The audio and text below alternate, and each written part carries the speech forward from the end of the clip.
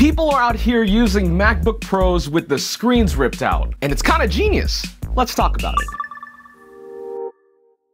Hello and welcome to Denki channel. My name is Ken. The other day I was scrolling through my YouTube recommendations and came across a video from our friend Lou over at Unbox Therapy, which was about people using MacBook Pros with the screens taken out as an interesting form of desktop computer. It's some parts weird, many parts clever, and got me wondering, why would anyone do this? First, let's get the cool factor out of the way. What's a decapitated MacBook Pro but a small form factor PC running Mac OS? But unlike, say, a Mac Mini, which I know you were thinking of, all the peripherals you need for control are built right in. It's certainly an unconventional use of the precious surface area on your desk. But when you consider that lots of Mac owners tend to lean on Apple's own keyboards, mice, and trackpads for desktop anyway, the concept does not seem all that outlandish. Now, should you rip apart a perfectly working MacBook Pro and turn it into a hydraulic pressed Mac Mini? Probably not, but if you have a unit with a broken screen, or find one at a reasonable price in the used market, a little bit of recycling and refurb can be your ticket to a unique desktop solution for your setup. And this guy is going to be trying it for himself.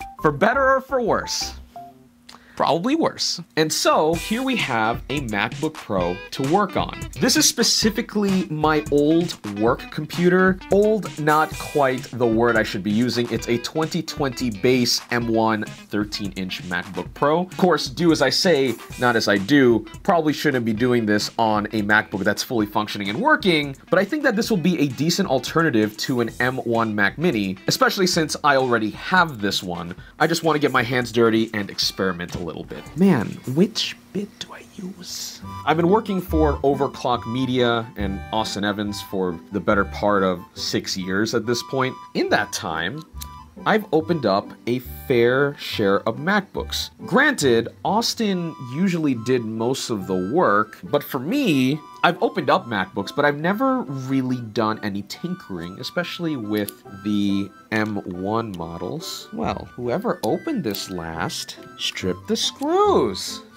Boss man. As I almost scratched the back of the MacBook. All right, and here we have our M1 MacBook opened up. Probably unscrew some stuff down here. I would imagine there's probably like ribbon cables and stuff. Unscrew the hinges. I mean, I would imagine that's probably most of it. I can probably go to an iFixit teardown or something, but I feel like I'm all about this trial and error process.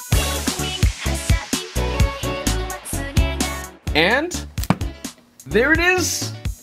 Half a MacBook. I'm gonna spend a few more minutes to just button this up and let's see if it works. If you aren't yet a part of our community and would like to join, hit subscribe, click the bell icon to get notified when new videos come out, and follow us on Twitter at Denki channel. Okay, so I got the headless MacBook working, spent a full day using it, and now I have some thoughts, mostly good stuff, but there are some caveats. On the aesthetic front, I gotta be honest, the MacBook Pro almost looks better without the display. I mean, if less is more in the scheme of minimalism, this mod confirms it. I almost wish Apple would just sell us a desktop like this. Though, that's not a totally crazy thought, since the company apparently filed a patent suggesting that at least they're toying around with the idea. And especially with how small and efficient these M1 chips can get, Apple can certainly pull it off. Functionally, our modded Mac isn't different from using a normal laptop on your desk, which presents some pros and cons. I don't really need to go into much detail to tell you that the mod helps with cooling, if at the very least, not making it worse. At the core, ergonomics works surprisingly well, but power users might want to add some accessories for comfort during long sessions. Maybe something to prop up the MacBook at an angle for typing, or even a mouse to reduce strain. I highly recommend the MX Ergo, which I talked about in a previous video, along with some other cool tech to spice up your setup. If you're curious about that, I'll leave a link below or click on the card above. Key to integrating this modded MacBook Pro into your setup is also some planning to figure out your cable runs. Ideally, this is paired with a USB-C monitor with power delivery so that you can rely on one cable for everything. But if you plan on adding hubs or accessories, it's something to keep in mind if you're doing this in the scheme of keeping the aesthetics simple. If there's a drawback that I see with this whole thing, and it really is for modding Macs in general, it's that your mileage will vary in terms of the consistency of the experience. While this screenless hack is reportedly popular in places like China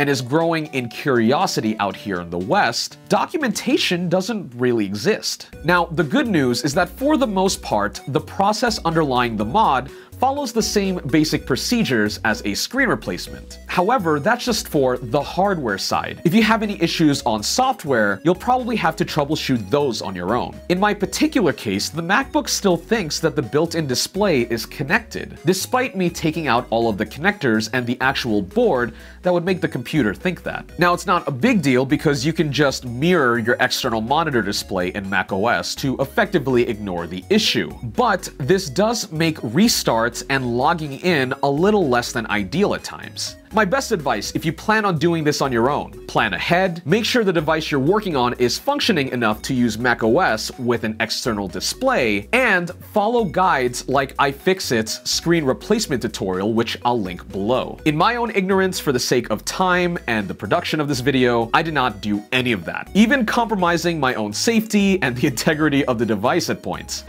For shame! But if my dumbass can see success, I'd like to think that you can as well. That's all I got for this video. Let me know what you think about the headless MacBook mod in the comments below.